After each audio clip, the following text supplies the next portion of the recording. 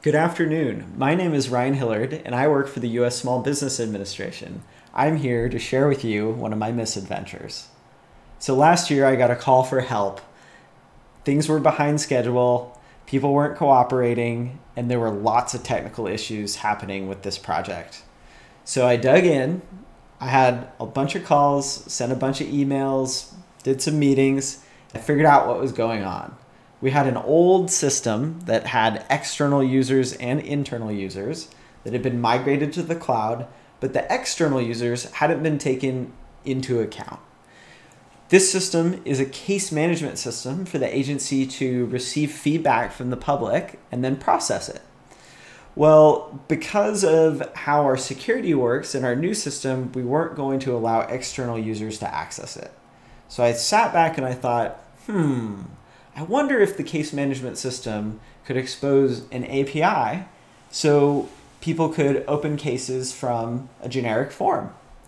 Well, we asked the vendor to expose an API like that, and they came back with an obscene quote, $103,000.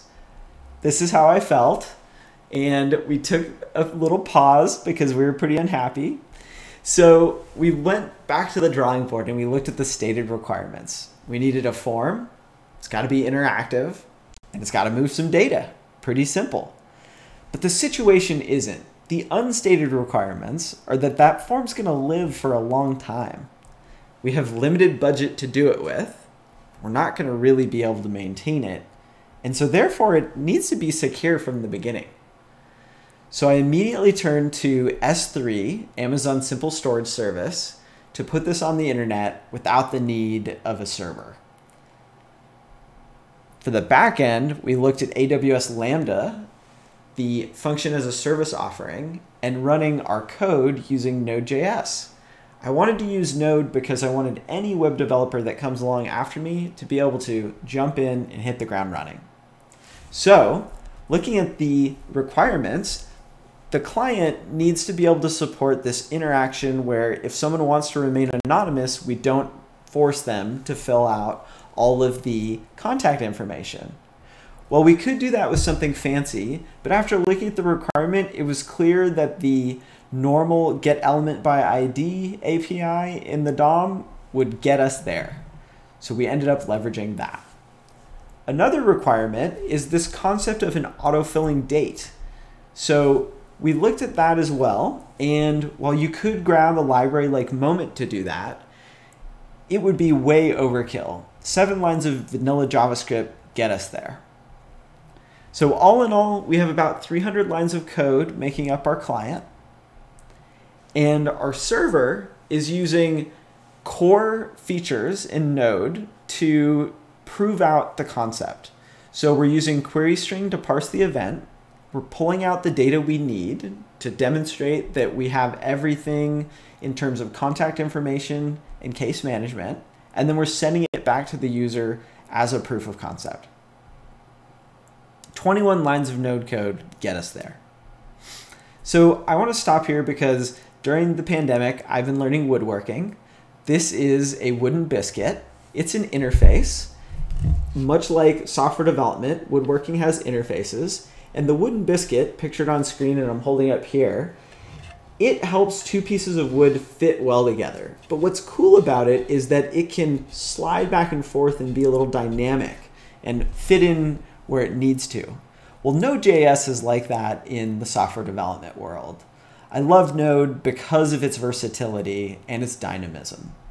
So once you combine Node with a function as a service offering like Lambda, you can start to do really cool stuff, like take these misaligned edges and start to piece them together. So stepping back for a second, what's the maintenance cycle look like for our solution? Well, we don't actually have any external dependencies except for the managed services from AWS. And so what we really need to worry about is upgrading our Lambda runtime every 2 to 3 years when a new LTS comes into favor. John King asked this great question, what's the actual lifetime of the decision you're making? Are you taking 4 years to build a system that's only going to live for 5? Thinking about the incredible expansive nature of the JavaScript ecosystem, I wonder if sometimes we're pulling in so much code that we can't really maintain it. Jack Kinsella asked this question: has someone written a book about one of your dependencies? If they have, there's probably so much complexity in that dependency that there's no way you're fully understanding it. Don't end up like me. This is a real picture from one of my repositories with 52 open security alerts on it. Dan McKinley finally rounds us out with this great question: how would we solve the problem at hand without adding anything new? I would opine that maybe our toolkit should look a little bit more like this and less like that giant, expansive, intimidating wall of 500 wrenches. So I'll leave you with one final question, which is, what's the smallest tool for the job?